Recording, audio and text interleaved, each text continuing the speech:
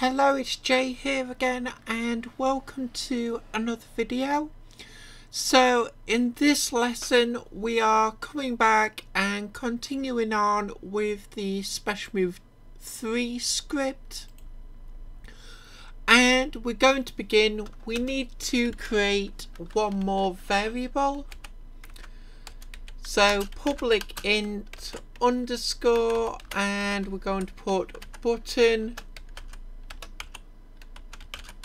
combination target,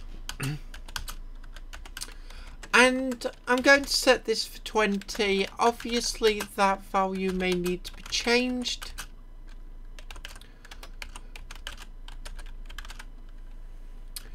Button combination target value I'll put for the comment.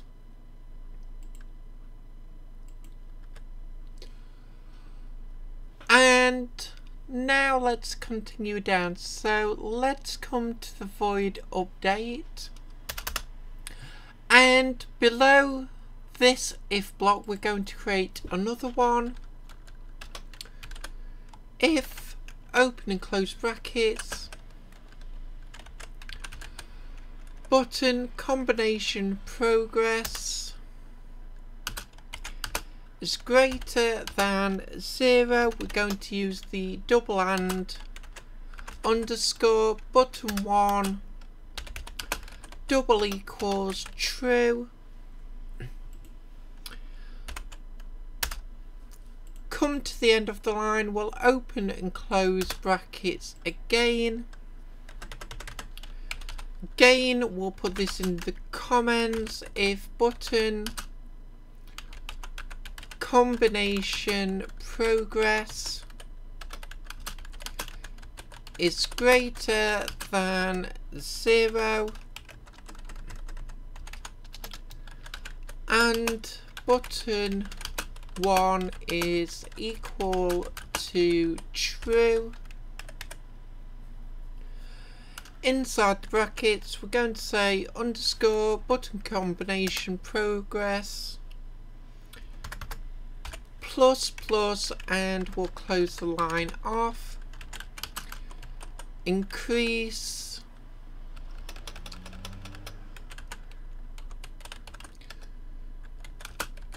the button combination progress counter. Next line underscore pause between button presses equals underscore pause default.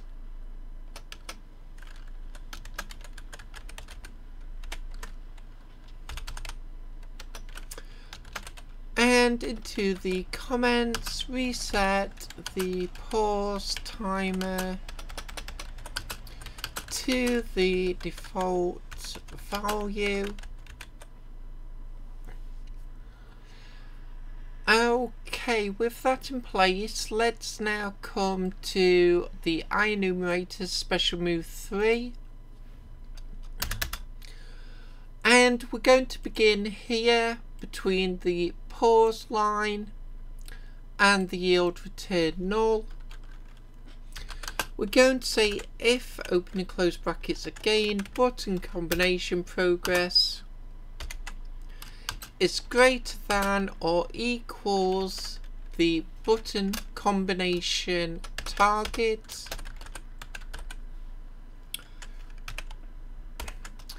Come to the end of the line and we'll create another set of brackets. As always, we'll come back and put this into the comments. So if button combination progress is equal to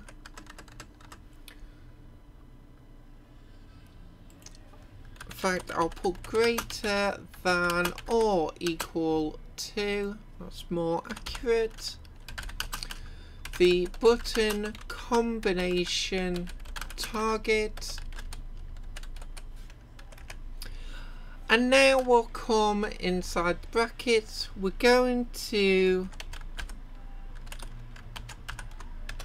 player 1, and we want the movement script dot underscore special move 3 active equals true. We'll close that line off. In the comments we'll say then set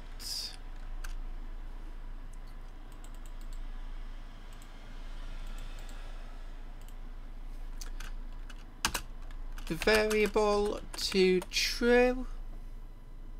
In fact, I'll just downsize, I'll check the player 1 movement.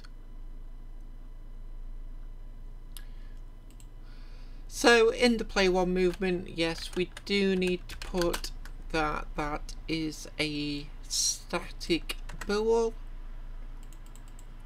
The special move 3 active, so let's just change that. We'll save that off, we'll come back.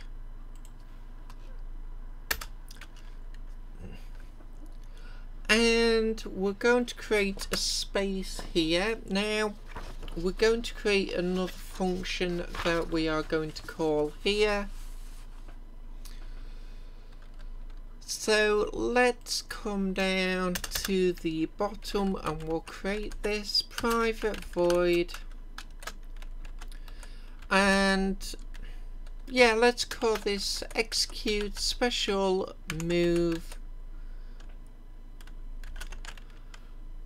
We'll open and close brackets, we'll open and close again.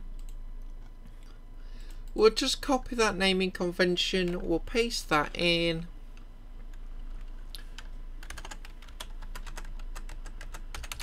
We'll open and close brackets again, we'll close the line off, and we'll just put in the comments that we're calling that function.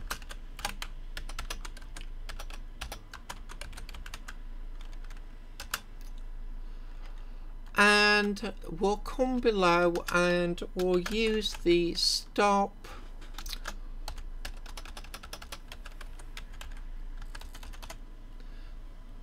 so it's going to be the stop all coroutines. Sorry, it just threw me for a moment there when for some reason the IntelliSense has decided to start working, but never mind, we'll carry on. Stop all coroutines on this script.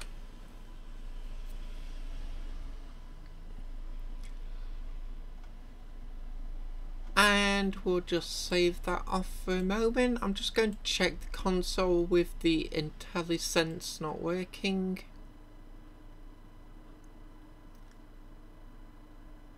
Just to make sure that I haven't made a mistake somewhere. And then we're going to come to the execute special move. And we're going to fill out this function, and luckily we can do some copying. So button combination progress equals 0. I'm just taking this from the pause function, and the line where we set the pause to the default value.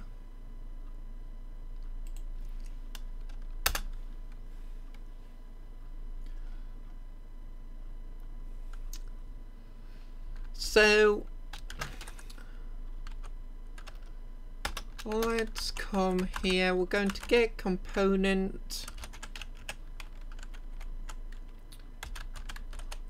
and we'll get the play 1 movement,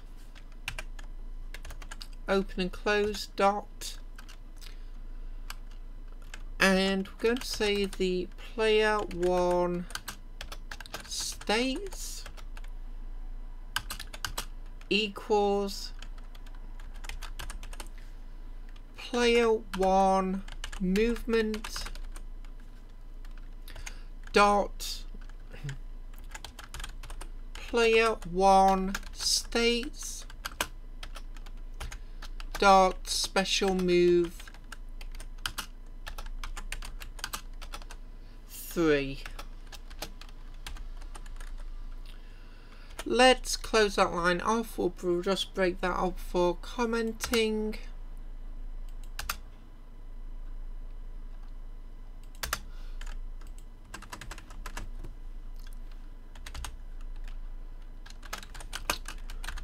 And we'll put this into comments, get the player 1 movement script, component,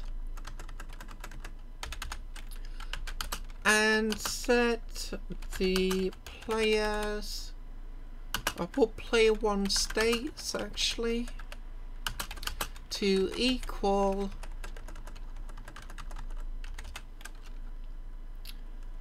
and I'll just put within this script for that line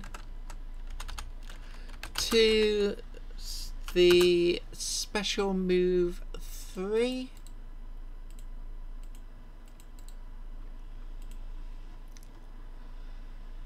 And just save that off there. Again, we'll just check, make sure I haven't made any errors.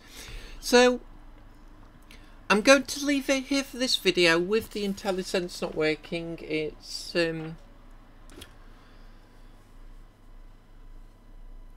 I think it would be best to leave it here for now, and we'll come back and we will test out in the very next lesson. So we'll just do a quick video for the next lesson just to test everything out and see how everything is working.